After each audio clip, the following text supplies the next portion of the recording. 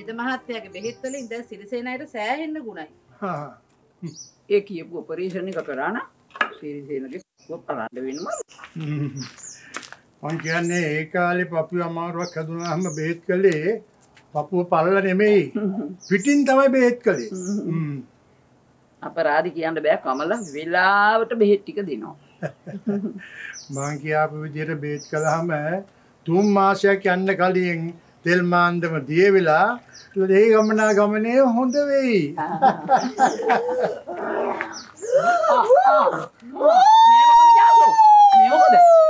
වෙද මහත්තයා ගෙදරට ගියා.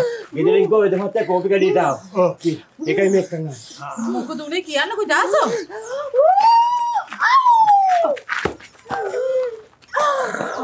පාන්දර 3ට විතර හූ තියාගෙන නැගිට්ටා. ගෙදර තියෙන බඩු මුට්ටු ඔක්කොම පොලේ ගහලා දුවන්න හැදුවා මම මේ අල්ලන් ආවේ වෙද මහත්තයෝ. හරි හරි. දැන් බලමුකෝ දුවනවද කියලා.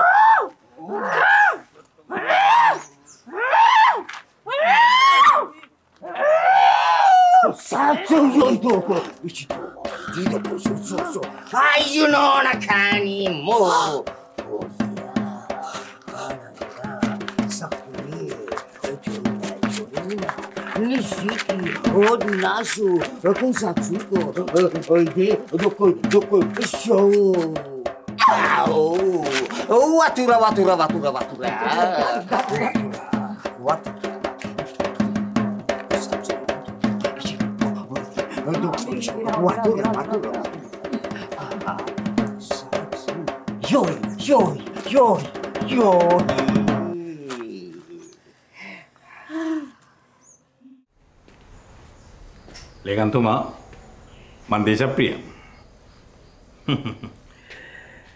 मैं अरे बेवलंगे दक्कुंटे යන ගුරු පාරේ බෝගහක් තියෙනවා. ඔව් එතන තමයි. එතන ඉඳලා කිලෝමීටරයක ප්‍රමාණයක් පූජනීය පෙදෙස හැටියට නම් කරන්න ඕන. මස්කඩ මං අයින් කරලා දෙන්න. ඒක මට පුළුවන් කරන්න. නෑ මල්කඩ දැම්මට ප්‍රශ්නයක් නෑ. මං කීප දෙනෙකුට කියලා තියෙන්නේ මල්කඩ දාගන්න කියලා. මගේ හිතවතුන්ට. මේ තව ටික දවසක් යනකොට ඉතින් උතනට සෙනග පිරෙයි. එතකොට ඉතින් පොලිසියනුත් දාන්න වෙයි. මම ඔයසි මාතත් එක්ක කතා කරන්නම්කෝ. හරි හරි. එනල් එකන්තුමා මන් තියන්න.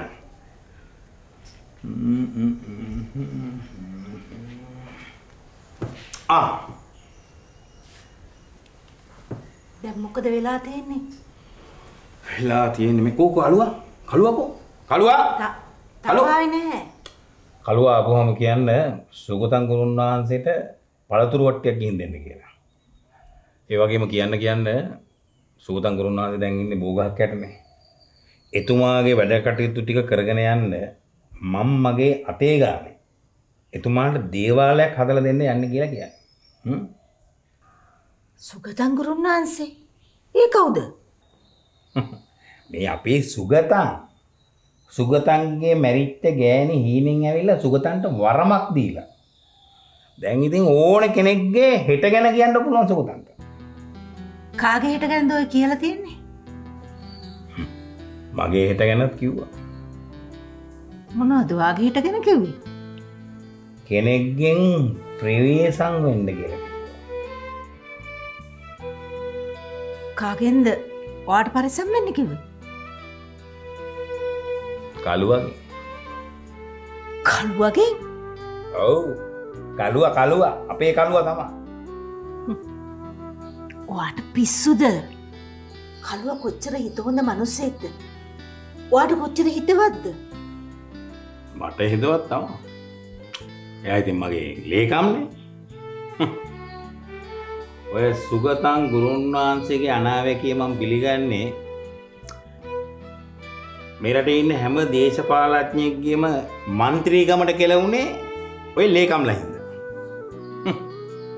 ඔය ලේකම්ලා മന്ത്രിතුමාව යන එන මං නැති කරලා ඊට පස්සේ ලේකම්ලා മന്ത്രിතුමා හැටියට පත් වෙනවා.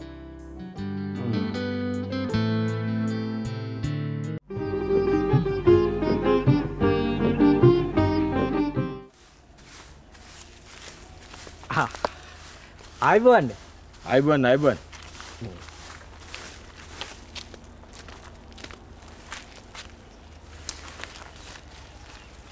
මේ සුගතන් ගුරුන් වහන්සේම ඉන්නවද දන්නේ නැහැ නේද? ඉන්නවා.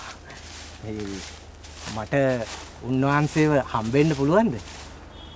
පුළුවන්. අද දවස මොකද්ද? අඟහරුවාද. අඟහරුවාද කියන්නේ මල්ලි උන්වහන්සේ වැඩ කරන්නේ නැහැ. උන්වහන්සේ වැඩ කරන්නේ බදාදයි සෙන්සුරාදයි විතරයි. මේ අයියේ එතකොට එදාටත් ගොඩක් සෙනග ඉඳීද? සෙනග කියන්නේ මල්ලි අනිවාර්යෙන් නම්බරයක් ගන්නම ඕනේ. බදාදයි සෙන්සුරාදයි දවස් දෙකේ නම්බර ඔක්කොම දීලා ඉවරයි. අනේ අයියේ මට කොහොම හරි ගුරුන් වහන්සේව හම්බෙන්න වෙලාවක් හදලා දෙන්න අයියේ. මේ මගේ නඩුවක් තියෙනවා අයියේ. නඩුවක්? ඔව්. නඩුවක් නම් ගුරුන් වහන්සේට කියලා නිදොස් කොට නිදාස් කරලා දෙන්න පුළුවන්. හා. මොකක්ද නඩුව? මේ මං හොර බඩුවක් සල්ලි දීලා ගත්තා. හොර බඩුවක් කියලා දැනගෙනද ගත්තේ? මේ කියන්නේ මේ සුගතන් ගුරුන්නාන්සේට ඇත්තම කියන්න ඕනේ. ඇත්තම කිව්වොත් තමයි පිහිටක් ලබන්න පුළුවන්. එතකොට ඔය දැන් ගත්තයි කිව්ව බාණ්ඩේ කොහෙද තියෙන්නේ? මේ ඒක රත්තරන් මාලයක්. රත්තරන් මාලය නම් ගුරුන් වහන්සේට පූජා කරන්න වෙනවා. ඉතින් ඒක පූජා කරන්න ඒ රත්තරන් මාලේ නඩු භාණ්ඩයක් විදියට පොලිසිය තියාගෙනනේ.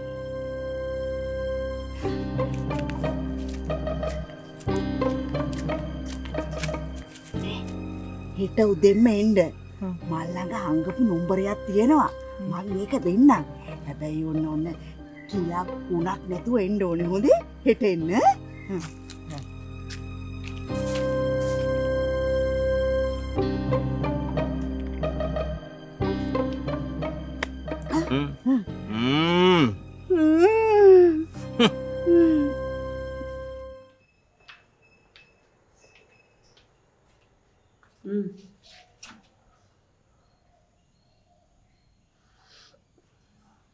දැන් ඔය ඩොටීට සුගතන් කියන පුරා මොනවද කියලා තියෙන්නේ? ඩොටීගේ දුව ශිෂ්‍යත්වයෙන් හොද්දටම පාස් වෙනවයි කියලා කිව්වා. තාම මේ දරුවා ශිෂ්‍යත්ව විභාගෙට ඉඳගත්තේ නැහැ. ඒක තමයි තියෙන ආස්කම. ළමයා කොහොම හරි මහන්සියලා පාඩම් කරලා ශිෂ්‍යත්ව විභාගේ පාස් වුණොත් ක්‍රෙඩිට් එක යන්නේ සුගතන්ට. ඔයාවම කිව්වට එතන පුදුම ආස්කමක් නුදීන්නේ. දැන් මේ සාත්‍රයක් අහන්න කලින් නම්බරයක් ගන්න ඕනෙලු. මෙහෙමත් මොඩ මිනිස්සු ඉන්නවනේ. සුගතන් ආස්කම් පෙන්නලා තියෙනවලු. මොනවද පෙන්නලා තියෙන ආස්කම්? අනේ මේ නිකන් ඉන්න. දැන් මැජික් කාර්යය කරන ඇස් බැඳුම් තියෙනවනේ. ඒවත් එන ආස්කම් වෙන්න එපා. අපිත් නිකමට යමුද බලන්න. ආස්කම් බලන්න. අපි හිතාගෙන ඉන්න දේවලුත් කියනවලු. හිතාගෙන යන දේවල් කියනවලු? දේශප්‍රියගේ වයිෆුත් ගිහින්. එයා මොනවද හිතාගෙන ඉන්නේ? එයා හිතාගෙන ගිය දේවල් කියලා? රම්‍ය ලතාගේ පුතා ලබන ඡන්දෙන් දිනනවද නැද්ද කියලා නේද හිතේ තියාගෙන ආවි කියලා අහලා. ඉතින් හරියට මාරිනේ. ඔව් ඉතින් මන්ත්‍රීවරු හැමතිස්සෙම හිතන්නේ තමුන්ගේ පුතා ඊළඟ ඡන්දෙදී මන්ත්‍රී කෙනෙක් කරන්නනේ. ඒක කියන තරම් සාත්‍රයක් නෙමෙයි. මේ ඔයා මට බනින්න යන්න එපා ඉතින්. හරි ඉතිවත් යන්නකො සාත්‍රයක් අහන්න. දැන් මොනවද හිතේ තියන් යන්නේ? ඒක ඉතින් ඒ වෙලාවට හිතන දෙයක් නේ. හරි මාත් දෙනවා. හැබැයි මම හිතේ තියාගෙන යන දේ කිව්වේ නැත්තම් ඔය සාත්‍තර ගුණා දේවාලෙන් පන්නනවා.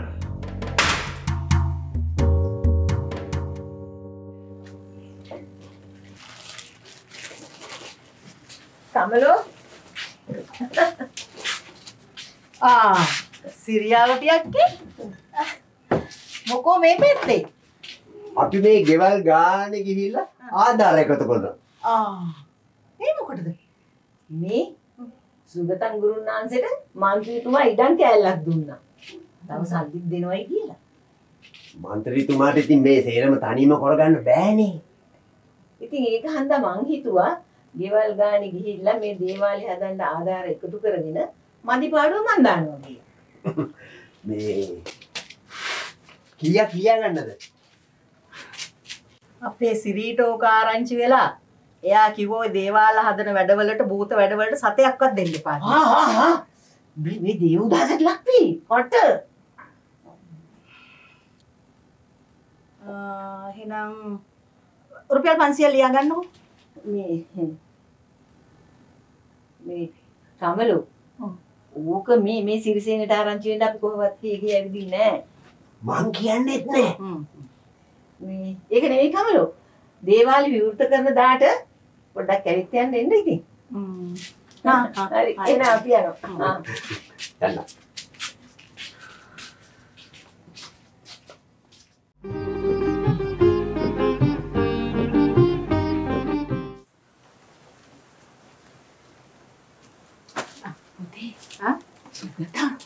නේද සුගතන් කියන්න එපා.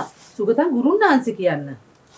මේ ඉතින්ට සාස්තර අහන්නේ න මිනිස්සු තෝගි පිටකම් වල මිනිස්සුට එනවා තුඬු ගන්න. මාත්‍රීතුමත් ඇවිල්ලා හිටියා. ඔය එන්සිනා නැන්දනේ සුගතන් මාම්මට දේවවරම දීලා තියෙන්නේ. නිදාගෙන ඉන්නකොට. බලමු. එළි වෙන ජාමිට හොඳ තෙල්ලා.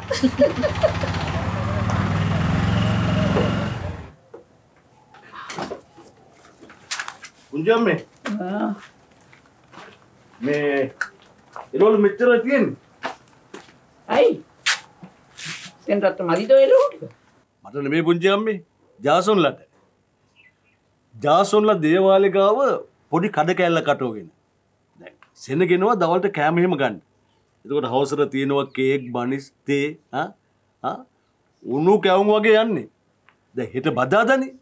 පුංජම්මේ උදේට නොම්බර 50යි හවසට නොම්බර 50යි. 100 දෙනෙකුට කෑම දෙන්න ගියාම ඒකත් ලේසි නෑ. කමන්නේ. කාට හරි හරියනවන. සුගතන්ට දේවර්මක් ලැබිච්ච එකත් ලොකු දෙයක් නේ. ඔය ශාස්ත්‍රයකට කීයක් ගන්නවද ළමයෝ? මේ එකෙක් ගණන් ගන්නවා. ශාස්ත්‍රයක් කියන්නේ එක ගානක්, පේන බලන්න එක ගානක්, යන්ත්‍රයක් දාන්න තව ගානක්.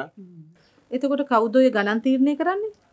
මේ දෙවියෝ දේවර්මින්ම ගාන කියනවලු. මාර දෙයියෙක්නේ. දෙයියෝ රුපියල් 7 වලින් ගණන් කියනවා. අනේ මන් දන්නේ නැහැ පුංචි අම්මේ. මේ තේකක් දාන්නද? දුවි. මේ දවස්වල සෙන්රත් අයට වාසී නේද? වාසී කියන්නේ පුංචි අම්මේ උදේට තවමින්දන් කට්ටියෝ කියලා දානවා දේවාලේ ගාවට. නම්බර් ගන්න එන කට්ටිය ඉන්නේ. ඒගොල්ලන්ගේ දානවා තවමට. උදේට කෑවෙත් නැහැ කියමුකෝ. දුවේ අයියට තේක දාන්නකො. අයියේ කිරිතේද ප්ලේන්ටිද? කිරිත එකක් හොඳයි.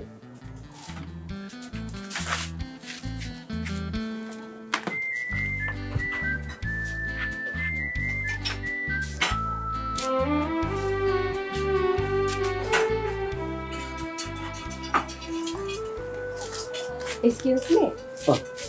සුගතන් ගුරුන් වහන්සේගේ දේවාලය කියන්නේ කොහොමද? නෝනා දේවාලේ පහු කරන්න ඇවිල්ලා තියෙන්නේ. ඇත්තද? නෝනා වාඩිද?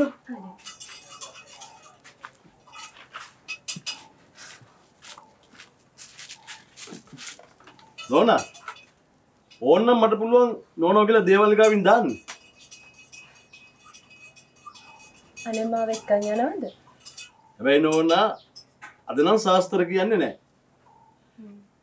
මෙහෙම කරන්න පුළුවන්. අද ගිහිල්ලා නෝනා නම්බරයක් ගන්න. ලබන සතියේ ඇවිල්ලා ශාස්ත්‍රය යන්න. නගා අපේ නෝනාට කිරිත එකක් දාන්නකෝ. ජාසොන් එහෙම ගුරුනාන්සේ. කවුරුන් හෝ මාව හමු වීමට ඇවිල්ලා තියෙනවා. උනාට නම්බර දීලා තියෙන ලබන සතියේද? ඒ වුණාට මේ වරම මට දුන්නේ එන්සිනා මට අන කරනවා ඒ දැරිවිච කොහොම හරි පිහිට වෙන්න කියලා. ගුරුනාන්සේ අද අඟහරුවාද උඩට කමන්නේ නැද්ද? ඒ දරුවව මහාම මෙහෙට කැන්දන් කියනවා. Isitu waoite doko isho ayu nona kanimo kodia ananga sakie choina nishiki ordinasu kusatsuko yiyake doko isho ayu nona kanimo kodia ananga sakie choina nishiki ordinasu kusatsuko yasu doko පියවතේ කිව්වා මේ සතිය නම්බර දීලා ඉවරයි කියලා. අනේ ප්ලීස් මං ඈතක ඉඳලා ආවේ. අපේ ගුරුනාන්සේ මේ වැඩ කරන්නේ බදාදර විතරයි. ජාසොන් එහෙමයි ගුරුනාන්සේ. ඔය දැරිවිව මෙහාට එව්වා නම්. නෝන එහෙනම් මම යනවා.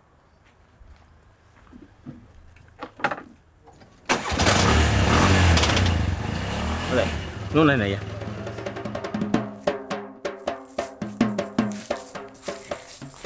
ගුරුන් වහන්සේ කවුරුන් හෝ නැති වෙලා තියෙනවා. ඒ ගැන විමසන්නයි ආවේ. කොහොමද දන්නේ? නෝනා ගුරුනාන්සේගෙන් වැඩි ප්‍රශ්න අහන්න එපා. සමා වෙන්න ඕන. අත දිගු කරන්න.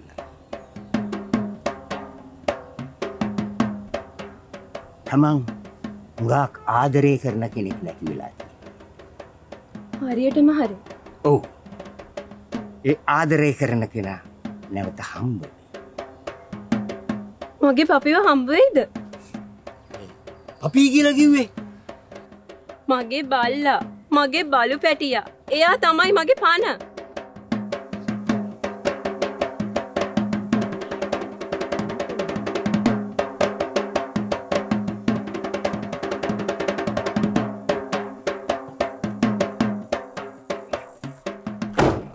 මොනවද මගේ පවුලේ අතිගල්ලම් කරන්නේ? මේ මාත්‍යා ඉල්ලම් කන්න නැතු ඉන්න. අනිත් පළයන් මිනිහ යන්න අතරපන්. සච්චු යොයිතෝක ඉතිතෝ තෝ.